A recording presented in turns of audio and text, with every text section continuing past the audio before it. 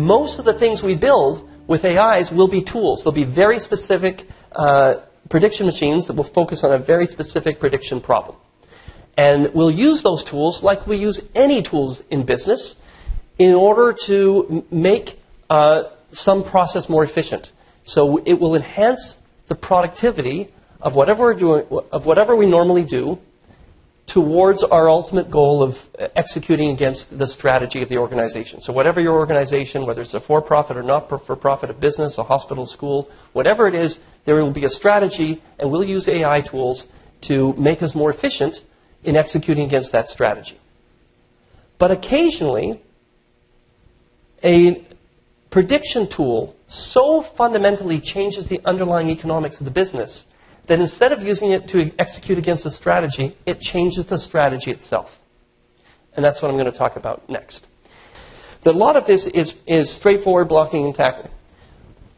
It is, if you think about the application of AI, part science and part art. The science part are the things that you can write down, explain to people, and put in, roughly think of it as putting into a manual, and people can follow them step by step through the manual and execute. But there's part of the business application of AI that isn't a science, it's an art.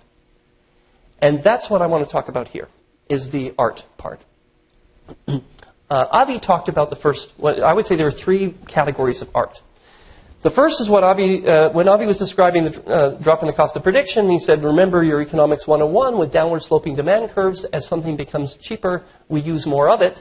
And he gave a bunch of examples. And he talked about using prediction for familiar things, like in insurance, predicting various risks in terms of demand forecasting and supply chain management, things that we traditionally use it for.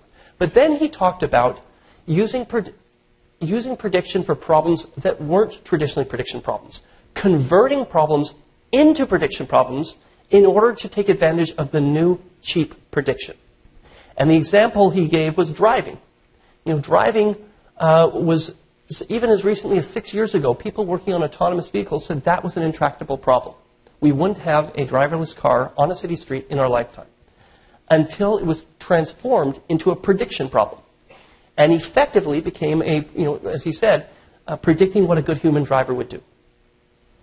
And then we took translation and converted that into a prediction problem. That used to be a rules problem, we used linguistic rules for translating from one language to another, until we turned it into a prediction problem. And now machines can predict, in most cases, at the same level as reasonable translators, and they're getting up to professional translator levels in some categories. And that is an art form. It is an art form of taking problems and finding out and thinking through which of these problems can we convert into a prediction problem.